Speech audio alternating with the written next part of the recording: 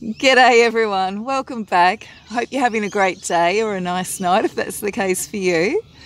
It's Thursday morning here in Queensland, Australia, and I'm outside in our yard. I thought it was about time I gave you all a garden update. First of all, I just wanted to show you, check out this beautiful, we call it a mock orange bush or shrub that we've got growing. It's actually pretty close to the new garden beds. And after the rain, they've come out with all beautiful flowers. It smells like orange blossom, and it's just heavenly. Really, really lovely smell. And the bees are loving it as well. The bees are into the flowers, and I've even noticed a butterfly before and different beetles.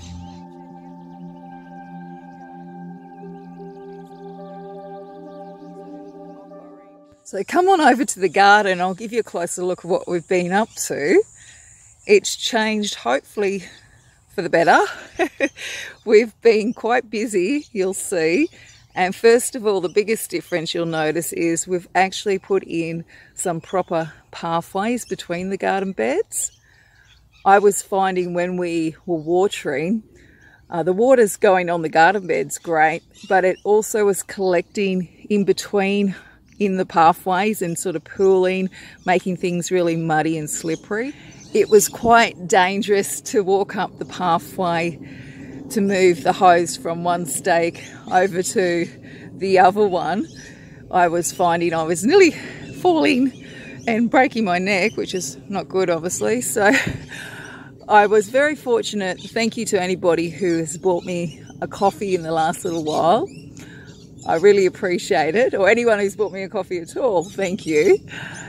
But I did have a little bit of money aside still, and I was able to get, it was a cubic metre of hardwood chip delivered, and we spread it around ourselves in between the garden beds. And I think it's made a really big difference. Well, I know it's made a really big difference. So now when you walk on it, after you've watered, you're not walking in pools of water. The wood chip sort of soaks it up a bit. I think it also looks heaps better, but not that that really matters, but it is also aesthetically pleasing, I think, to look at the pathways. It looks a bit prettier. And I also think it helps hold all the soil in a bit better as well. So it's got a few benefits doing the pathways. So that's the main thing we've done since the last video. Oh, and the other main thing I've done is planted the seeds as well. So come in, I'll show you what I've planted where. Nothing's come up just yet. I've only planted, must have only been a couple of days ago. First of all, at the gate, my husband's rigged up a little, it's like a bungee sort of cord for the latch. And if we come up the garden pathway, this bed on the left is what I'm calling our greens bed. So it's going to be lettuce, silver beets, spinach, kale, and in the corner there you'll see a little trellis for cucumbers. And this bed over here is going to be the tomato and peppers or capsicum chili bed. There is some other herbs in here too. If we walk up here, you'll see the progress on the flower bed for the bees. I have been busy. I've already had to weed. There's been a fair bit of this purslane come up in between. Ordinarily, I love purslane. I actually eat it sometimes in salads or put it on sandwiches. It's a fantastic weed to eat. It's actually really high in omega-3 fatty acid, so it's super good for you, but I don't necessarily want it growing in between all the other plants, so I'll have to pull out all those extra purslane there. There's a whole heap of basil you'll see that's come up, and it seems to have come up in a big clump, unfortunately, so I might have to thin that out and move them around a little bit there. I also do have a big clump of, I think this is pak choi seeds. When I put in the flower seeds, there was a few, anybody in Australia would remember when Woolworths or Woolies was doing the seed kits, and I had a few seed kits still kicking around, and I did rip up the little bits of paper with the seeds and mix them in with the flowers, but somehow I've ended up with a big clump. So I did actually harvest and thin out a few the other night and put it in our dinner, but I think I'll have to thin it out heaps more. So there's a big clump of, I think it's pak choi. It could be that or mustard greens, but I don't think there was mustard green seeds. Trying to remember now, but yeah, I think it's pak choi there. There is a random tomato as well. There's mostly this one with the little white flower. It's already starting to flower. I think this is what you call Allison. And there is a few calendulas I've noticed coming up. These ones here are Kenya lilies. They get a red flower on them as well. This one here is pretty sure this is a little calendula. So there's a couple different ones come up.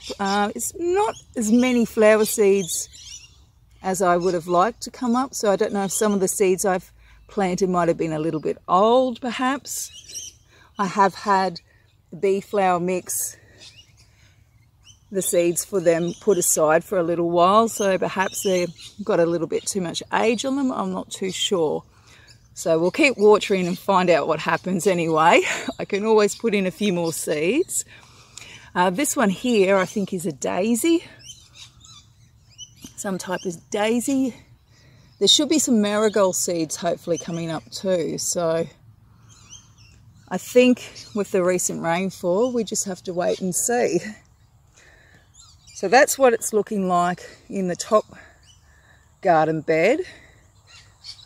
And on the other side of the fence here as well, we've been busy and we've planted, I've put in some rhubarb seeds and some Cherokee wax, which is a yellow bean, like a bush bean, on the other side of the fence, just to optimize all the space we've got available.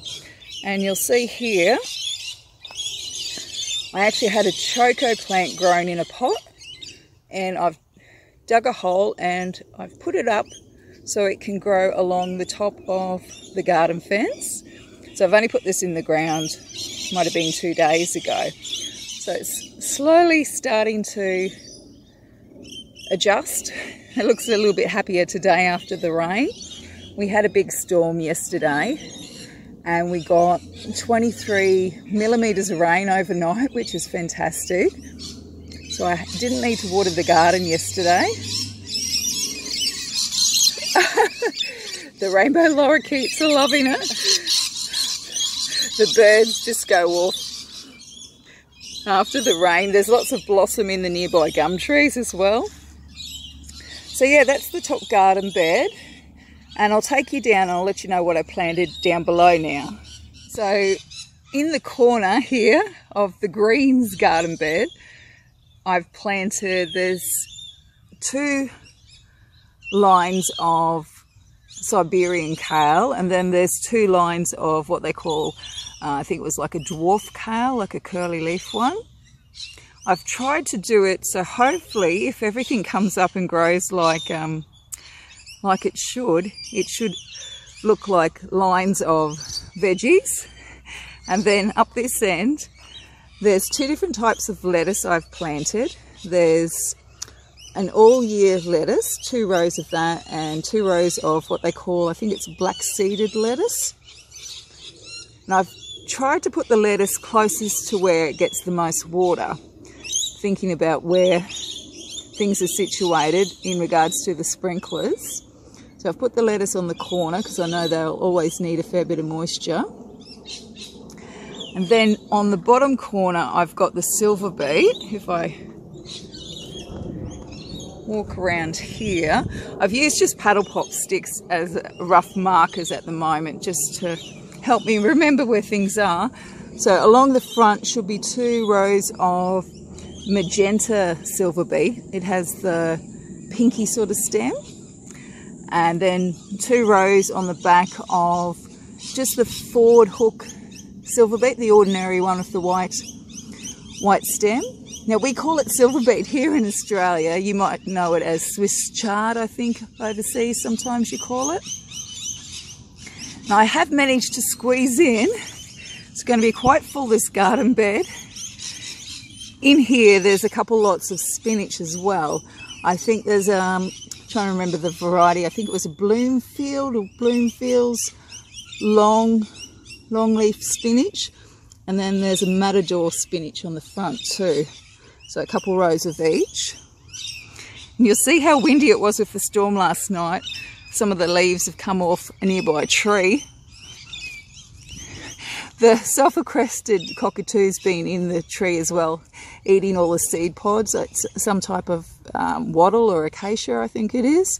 So they've been having a feast as well, but that's just blown in with the storm. Over in the corner here is where I'm going to grow the cucumbers, and I was lucky. I've got 3 different types of cucumber seeds, and I couldn't make up my mind, so I've actually planted a couple of each, which might be a bit overkill, but we'll see. If something doesn't grow or if I get too many, I can always take it out. So I've got 2 lots of, usually plant more than 1 seed, just in case one doesn't germinate. So putting in 2 lots of crystal apple cucumbers, and in the back corner here 2 long white cucumbers and a couple Lebanese cucumbers as well. So there should be about 6 cucumber plants all on this one little trellis.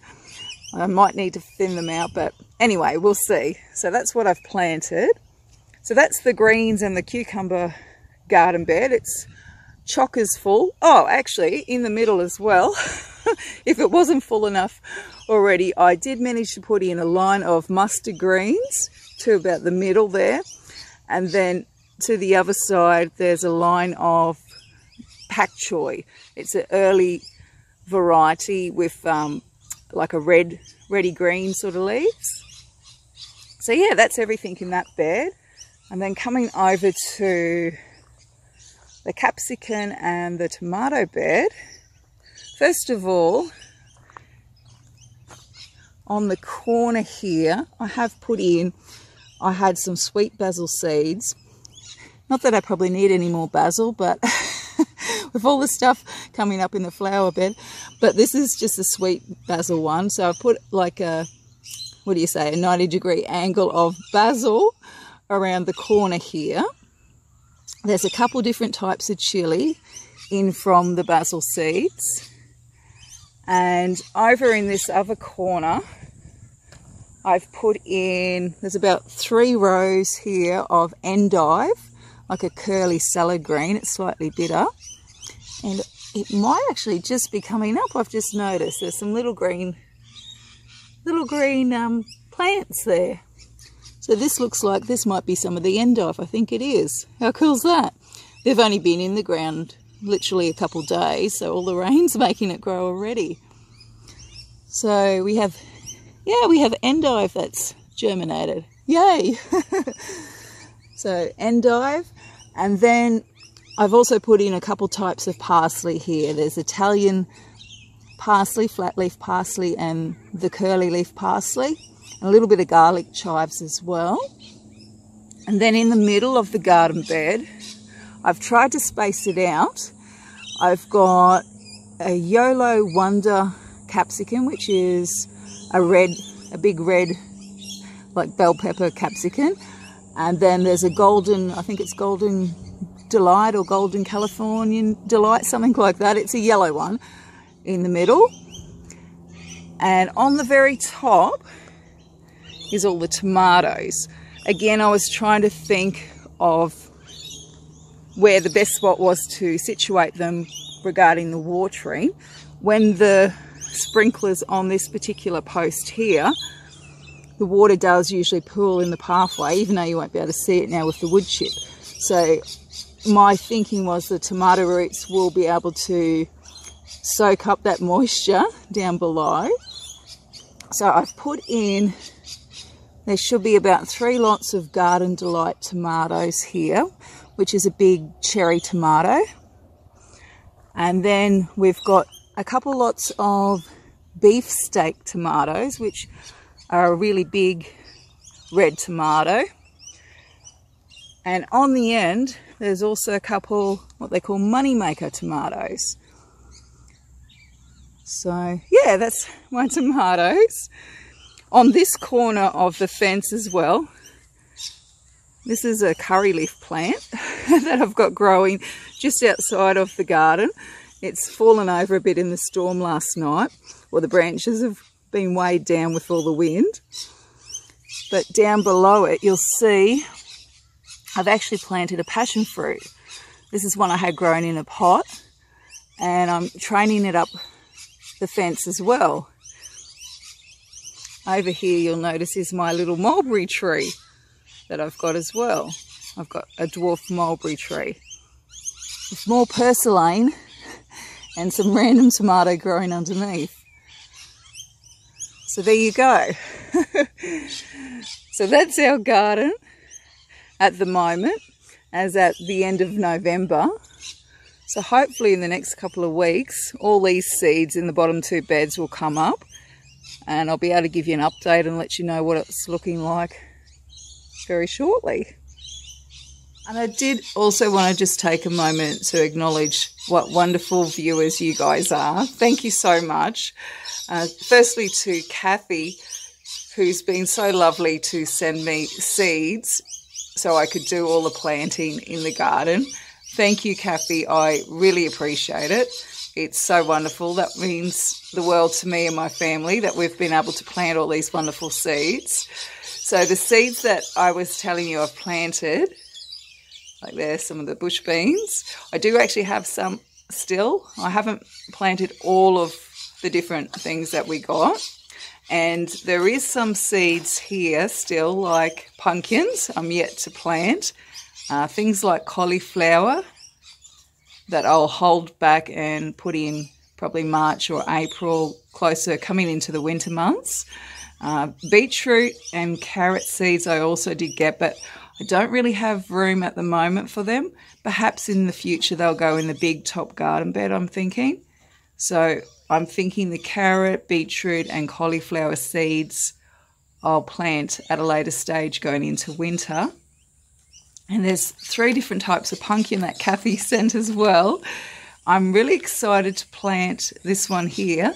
It looks really cool, this variety. Blue, is it curry? I don't know how you say it, but it looks really nice. It's like a cute little size sort of pumpkin with dark skin and really yellow flesh. It looks wonderful. And there's a baby boo one, which has got like a silvery sort of grey little pumpkins. And I think there was another one here somewhere too. But there's 3 different types. I'm going to actually dig up. I've got a separate area where I can put the pumpkins in. So there's some pumpkin seed there. There is also some broad bean seeds, which I'll probably plant coming into winter. It's not quite the right time to do that. But yeah, all these other ones I've got leftover cucumber seeds. I've only used a couple out of them, so I might end up planting some more and sort of doing staggered plantings perhaps. I'll see how things go, because we're limited a little bit with the space we've got in the particular garden bed that I've set up. So I'll have to see. But thank you, Kathy. I really appreciate you sending the seeds.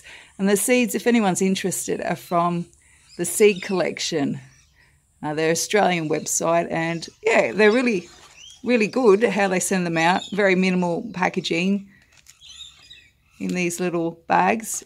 And I noticed, I had a look on the website myself, the prices are pretty good with the seeds. So that's the seeds that I've used in the garden bed. Apart from in the top garden bed I've used, it was another bee mix packet seed as well in the top garden bed, plus seeds that I'd saved myself with the calendulas and the marigolds. And Kathy also sent these wonderful garden tools, which is just amazing. These ones are a German brand, Wolfgarten. and they look fantastic. I think these will last for decades. The ones that I were using were actually just about had it. I was actually using just an ordinary kitchen knife in the garden as well. So to have some proper garden tools is fantastic. So there's a little fork and a little, is it a shovel or a spade? This one's a different, they call it something else. This one's one that you're meant to transplant with. It's got a long blade on it. I have actually used this one already in the garden to help reach to the middle of the garden beds to put the seeds in. So that one's super handy. I love the wooden handle on it as well. So that's awesome. I noticed it's an English brand. Is it Burgon and Ball? Is that how you say it? Sheffield, England. So wonderful quality, lovely garden tools. So thank you, Kathy. I really will treasure these tools. So amazing. Lovely little leather strap you can hook it over, hang it up with. So yeah, really cool. And thank you also, I have to say, especially to Rebecca. Thank you, Rebecca, for sending this beautiful, this is a hori hori knife.